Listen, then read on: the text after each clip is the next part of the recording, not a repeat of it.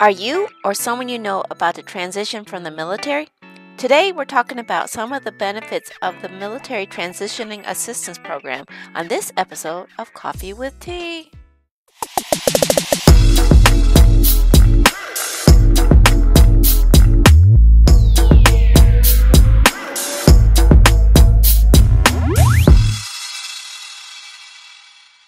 Hello, friends, and welcome to another episode of Coffee with Tea. I'm your host, Tanya Tyler, and I'm excited because I'm going to connect with one of my old retirement folks from the military, Mr. Marte Gifford. So welcome, sir, to the interview.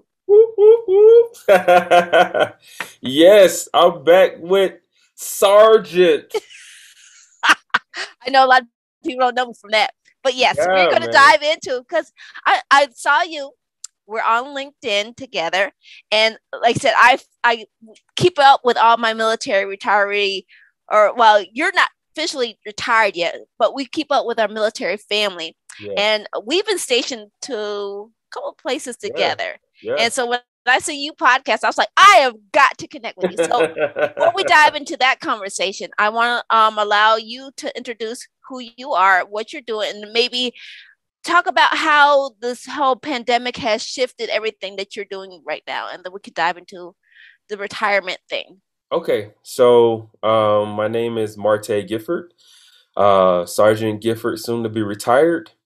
24 years in service. Woo! I did not think I was going to do 22. I didn't think I was going to do 8 years. I thought I was getting out after the first enlistment.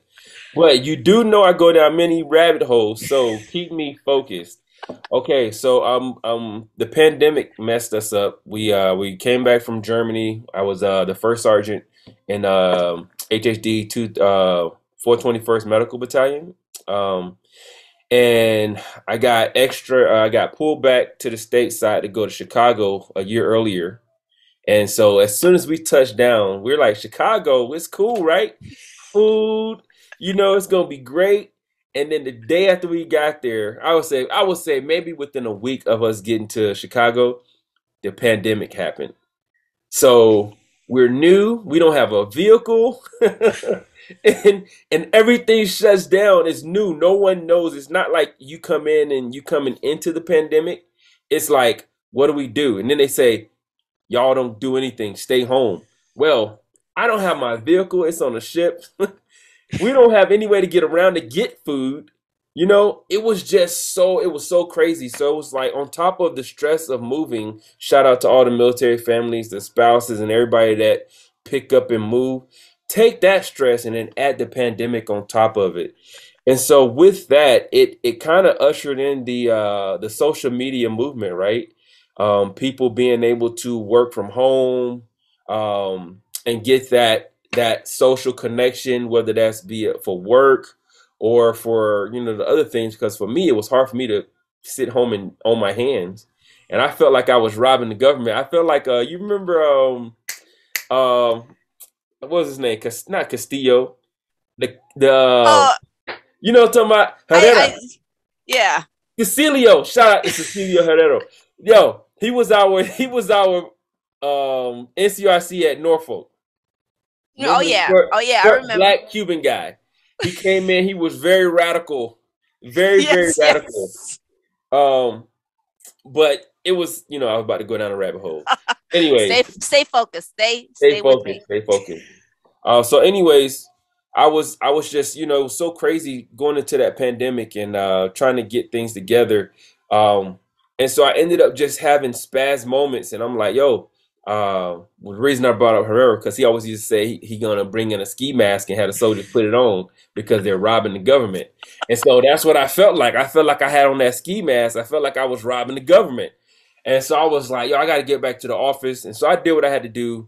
I found a way to get back to work, and get my soldiers back to work, and then PT, right? Because that's the biggest thing. We was transitioning from the APFT into the sixth event ACFT, and majority of them was failing, right? Right. Yeah. And so it was like, you're not gonna pass. I know if I'm at home chilling, I know you're at home chilling. Don't play games with me. I know you're not doing the leg tuck at home, which they took it out. Anyways, um, So yeah, we did that and ended up loving it in Chicago, except for it's not one winter in Chicago. It's like five different winters. They was like, oh, this is only the second winter. I'm like, second winter? What does that even mean? They was like, it's like three or four more to come. And sure enough, the ice wall got bigger and bigger. Look, by the time you leave Chicago, you are a winter expert. So yeah, man. And then I made the decision. My wife and I sat down. We made the decision to go ahead and hang the boots up. I always said I was going to do it till the wheels fell off, but the wheels started wobbling. So I know how that whole transition. So we're going to start talking about the retirement because you've had a very interesting transition. So, yeah, tell a little bit. I mean, when I retired in 2010. woo, So I know retirement is so different now. So tell yeah. me a little bit, we were going to talk about how you're dealing with the transition of retirement. So how has it been for you? And maybe some tidbits for those who are maybe getting ready to transition that Yeah. maybe they don't know. What would you like to share? So for when you retired, you was under the ACAP system, right? Yes. And Yes. so they transitioned from ACAP into a system that they were calling the Soldier for Life Transition Assistance Program, SIFL-TAP. And that was great, except for our MOS. Soldier for Life is great. However, if you're on a Navy base, you're not getting Soldier for Life, assistance. You're getting Navy for Life assistance, right? And the lingo, and sometimes they don't want to sign the paperwork. And so being on that Navy base, I had an appreciation for they just changed it like maybe at right when I was getting ready to do it to they took the Soldier for Life off and it's just TAP now, Transition Assistance Program.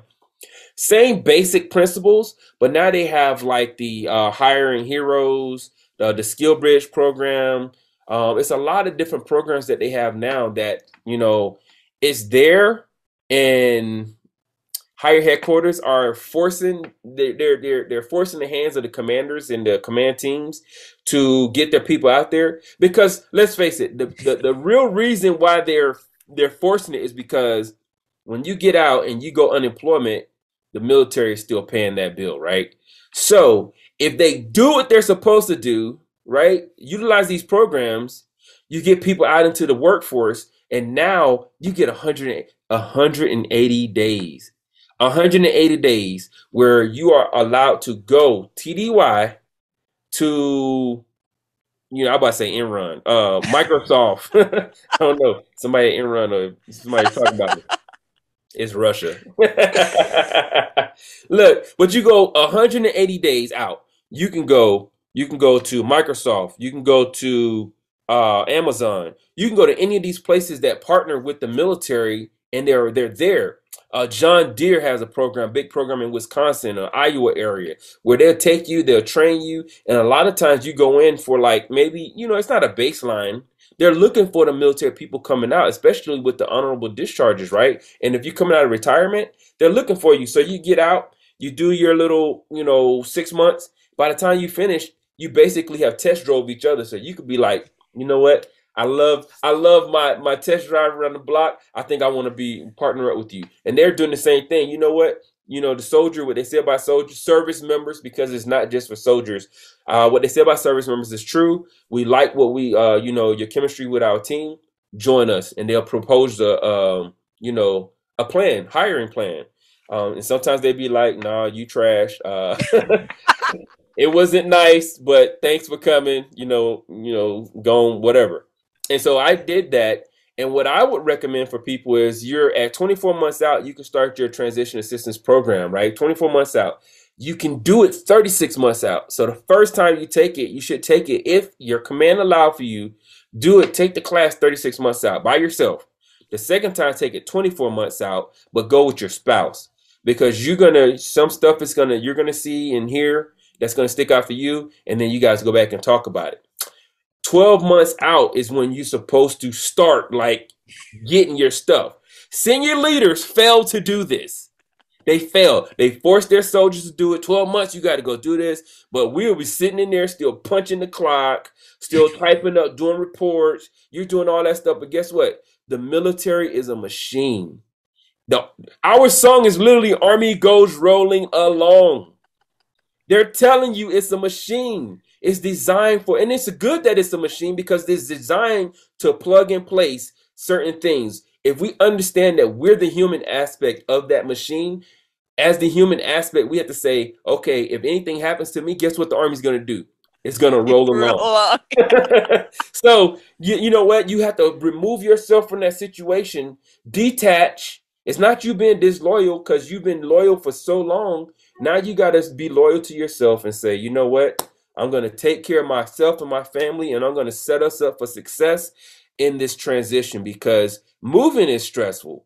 Now you're moving for the first time, the last time. Right. Right? And there's a big difference in moving for that last time. You know, there's things that you don't get that you do get. There's programs that's out there. And on the Navy base, you don't really get all that information. I mean, it's there, but it's called something different. So they're not, the lingo is a little bit different. And so especially for those vet services people, you need to take these classes, man. Take these classes so that you know who to go and talk to. I'm going to tell you, my command team, shout out to those guys, Colonel Wagner and First Sergeant Villarreal. They really fought for me because they brought me down from Chicago to Fort Knox to do the classes. They allowed for me to do that. They allow for me to step away where a lot of people are like, no, we need you to keep kicking the tires until it's time for you to go. They said, no, you did what we need you to do. Now go take care of yourself and your family. And shout out, man, you need commanders that do that. Now, the bad part is we found out that the process of getting me out to my internship, it wasn't as easy as we thought because they signed everything and sent it up. Then somebody was like, this general didn't want to sign it. This general didn't want to sign it. They don't fall under me. Who's supposed to sign it? And so it's like it got to the last day. I was supposed to be reporting to my internship. And I didn't have my paperwork signed. So, you know, these people in these command positions, y'all need to get out there, find out who it is, because you want to set these people up for success in that transition. And I really wanted to talk about that because there's a young lady that's she's interning where I interned at. And her people was telling her she couldn't do certain things. You know, we're not going to allow for you to do this, but that. And it's like, no, that's not the program. Right. And so if she went to her congressman, her unit would be in trouble. Now she's in the Navy, but TAP is TAP. That's the beauty of TAP. If she went to her congressman and said something, that unit, that command would be in trouble, and then it'll be a black eye to the Navy. Right. So to set up every military branch for success, help facilitate your people get into these programs. So when they get out, they can say, man, my unit really took, like me, even though they didn't know the process and it wasn't their fault because it was above them, my unit fought for me to get. You know, they really was pushing. Like my command team was out on TDY. They were out on business meetings, and they were still picking up the phone in the middle of meetings. Like, yo, my NCOIC, this dude up there in Great Lakes, he did this. You know, I need y'all to get his stuff squared away. So if you're out there, take care of your people by knowing the process, please. I love how you're passionate about it because I definitely, from the other end, if we had that, it would have made it so much easier for a transition because it was hard transitioning to that civilian world and, you know, being programmed into doing, if you can, I second the word, help your people transition because it's very important. It's really critical. It is. I want to take this point that if you've enjoyed what Marte has put down and you've been picking up them gems, please give us a thumbs up and follow down with a comment down below. Because we're going to talk about how important this retirement transition is helping you and how it's been sort of allowing you to test the waters in what you want to do when you get out, right? So this is opening some doors. So can you tell a little bit about how the transitioning is helping you ease it a little bit better than just dropping it off and say you're out? Right. So, you know, following back with that piece, it's a retention part too, as far as you become an ambassador for the military, right? And so because of what they did for me and allowed for me to do, I'm able to, like, I intern with a nonprofit organization. Well, my bachelor's degree is Christian leadership and management, and a lot of that we were dealing with was running nonprofits and stuff like that, right? And so shout out to the Augusta Dream Center. If you guys are in the area, come on out, man. Volunteer. We always need help. We always like smiling faces.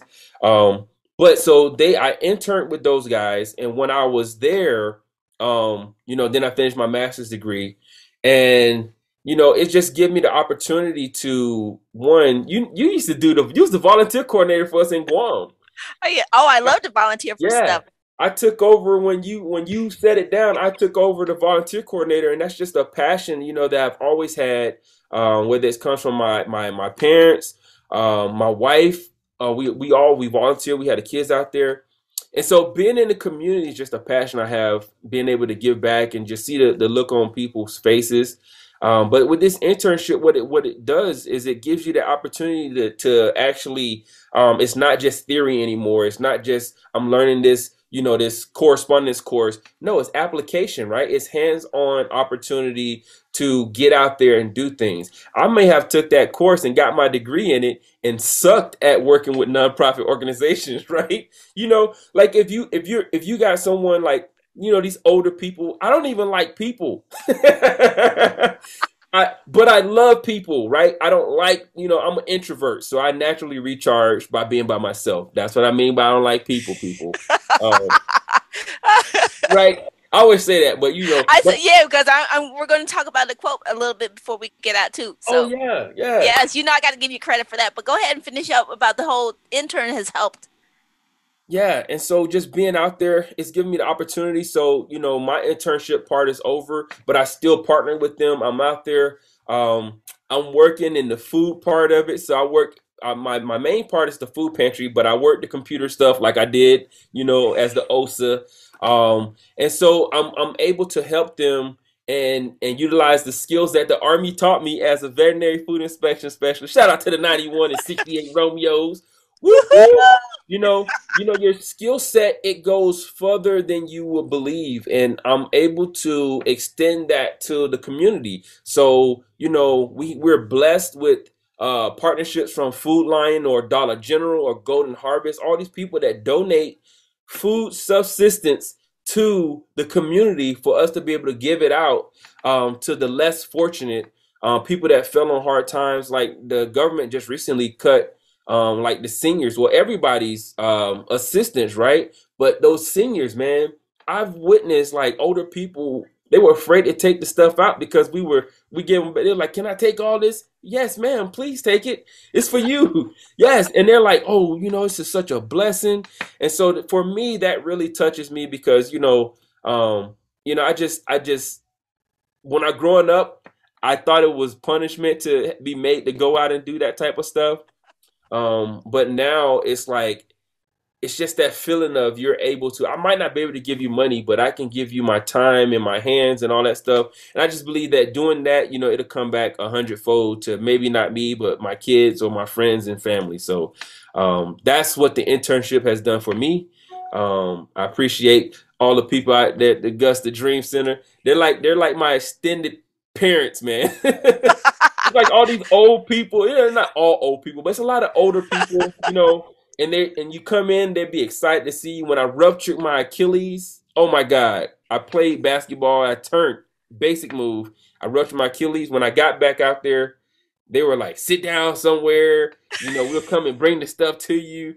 So it's just beautiful, man. I really do appreciate the opportunity that the Army afforded for me to have, so thank you to the Transition Assistance Program and everybody that had their hands in there. And thank you to the director, Miss Kelly, who, Pastor Kelly, Miss Kelly, who allowed for me to intern at the Augusta Dream Center.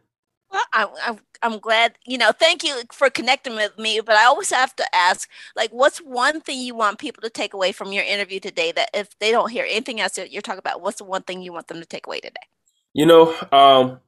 For me, I never thought that I would have served as long as I served, but I love soldiering. And I think that my love for soldiering came from my pops, who was also a soldier. And, he always taught us to, take care of your people as if they're your own. Like take care of your soldiers like they're your kids. If not your kids, like your younger cousins. And if they're older than you, like your older aunties and uncles who don't know no better. You still got to guide it. You can lead upwards too, right? So just to care about people, man. If you care about people, and it comes back. It comes back, and you'll be blessed for it. Yeah, that's what I want people. That's what they asked me on my Audie Murphy and my Sergeant Morales boards. Is like, what do you want people to take from you? I mean, just that I care. The facial expression might not look like it all the time, but I care, and leaders need to care and take care of their people. Yeah, definitely. They can definitely pick up your vibe. I can definitely tell that. Yeah. Okay. So, Mr. Marte, we're closing up, and I want you to let people know where they can find us. Where can we find more information about you, your services, and what you got going on? So on top of the stuff that I'm doing at the Augusta Dream Center, I'm shouting out my shameless plugs for the Augusta Dream Center. We do have a run coming up, by the way. It's a 5K fun run. You can walk, run, skip. You can do whatever you want to. Come out, serve in the community or, support. You can find me down there, but you can also find me. I'm a podcaster. I'm on social media. It's Papa Gift, man, at Twitch and at YouTube. Marte Gifford on YouTube, or you can just Google Papa Gift, PAPPAGIFF, and check me out, man. While you're there, smash the like button and subscribe, man. It's free 99. Come on. And the quote that you were talking about, the quote. So I didn't have the greatest leadership, or I should say that my leadership was young when I first came in. And they are instrumental. They were instrumental for me because I learned from them learning. But my quote was, you can learn two things from a leader: how to be and how not to be. The one that is taught, it depends on that leader. And so basically what that means is that it don't matter if you have a good leader or a bad leader, you can still learn something from them. And, you've said something about it, shout out to Chief Denham. She mentioned something about it. She's like, I'm stealing your quote. But it was really just, it was for me, because I remember those times when my raw and untamed, newly promoted E5 sergeant, she used to be like, shut up, Gifford, do push-ups. And I'm like, yo, it's not going to be too many more of them shut up Giffords. I said that in my head because my father was military, and he was military intelligence, and I thought if I did something stupid, he would know automatically, because, I'm thinking like some James Bond 007 type military intelligence, I didn't know. So I was like, I can't make him look bad. I can't put a bad name on his name. So that's where that came from. I was like, look, every time I see it, I send a message out. It's down there. All right, don't do anything stupid because your dad might find out. I have had a pleasure talking with you. It's amazing how fast 20 minutes can fly by, but I look forward to it. I would love to have you come back and we can dive down into maybe more of the podcast world and how people maybe are struggling with it. Yeah. Because you mentioned Twitch and stuff like that, so I haven't even got into that. So would you be willing to come back? Yes, absolutely. Absolutely. Good. Thank you. And I want to thank you for your insight and sharing all the information about TAP and transitioning. There's a lot of stuff that's changed since I left. So yes, we gotta stay informed. We gotta keep people informed. So again, thank you for your wisdom and your insight. Thank you for having me. I want to remind everybody who tuned in that yes, feedback is always welcome. Remember, the links are posted down in the description box below. Everything that Mr. Marte has mentioned will be posted down there. So make sure you check out those juicy gems down in the description box. If you enjoyed today's episode, please give us a like. If you want to continue getting more of the insights like what Mr. Marte has shared with us, hit that smash button over there. And remember, did I say smash button? That subscribe button. Follow this, hit that subscribe button, and remember, take things in stride, go with the flow, and create your own path. And we will see you back here on another episode of Coffee with Tea. All right, bye-bye.